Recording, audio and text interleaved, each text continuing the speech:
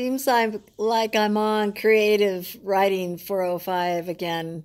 So maybe this is going to be a flow of them for all I know. Um, my voice is a little low tonight, so I'm not sure if that's uh, because I've been staying up really late trying to do these stupid readings, or because I just went out to dinner with a friend and had a gloriously interesting meal at a wonderful Bavarian chalet in Phoenix, Arizona. It was actually in Glendale. It was like, wow, this is unbelievable. You have to go to Bavaria for this, don't you? Nope. Anyway, it was really, really nice. This one's called Hobson's Choice. And there is a Hobson's if you'd like to look him up on YouTube. There was such a man.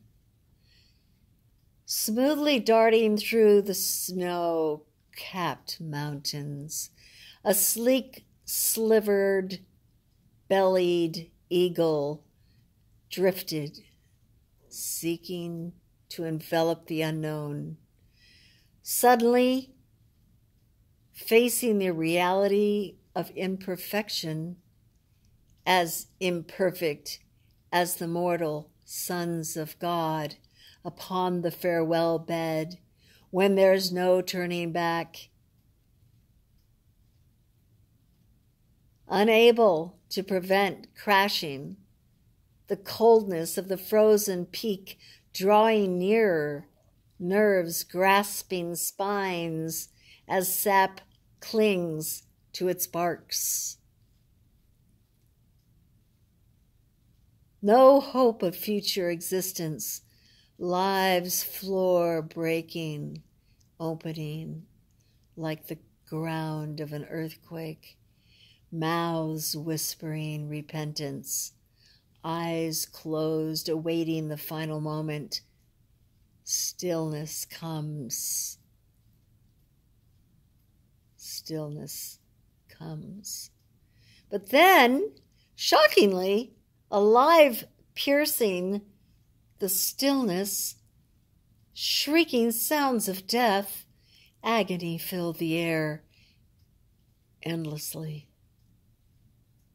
Slowly starving vultures, unfed, deteriorating bones freezing, covered with frail, scaling skin, belly against back.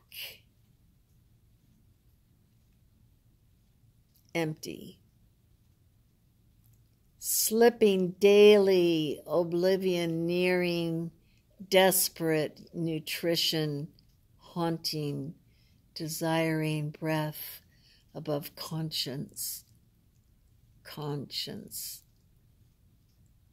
Conscience, digesting life, sustaining protein, living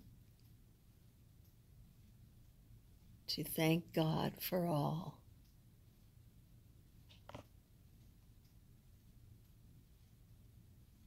Certainly we should, shouldn't we? Be glad for every breath we take.